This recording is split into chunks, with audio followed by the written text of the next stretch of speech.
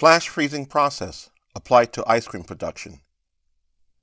Flash freezing is a common process that's applied in the food industry to preserve food, but it can also be used to quickly create ice cream. When flash freezing is applied to a food item, the water in the item freezes so quickly that crystals barely have time to form inside the water.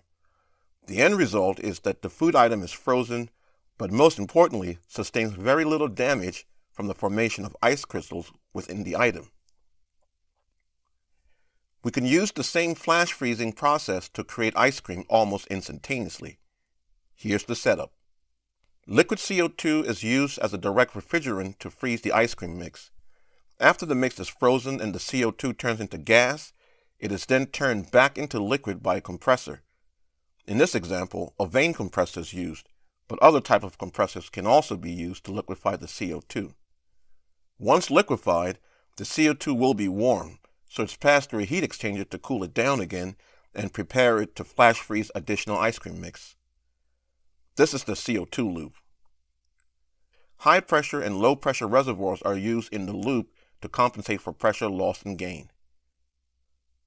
So now we introduce the ice cream mix into the emulsion chamber as a fine mist via a nozzle. The emulsion chamber already contains cooled liquid CO2, so when the mist of ice cream mix is added, they form an emulsion, hence the name of the chamber. An emulsion is basically a mixture of two or more liquids that normally don't mix.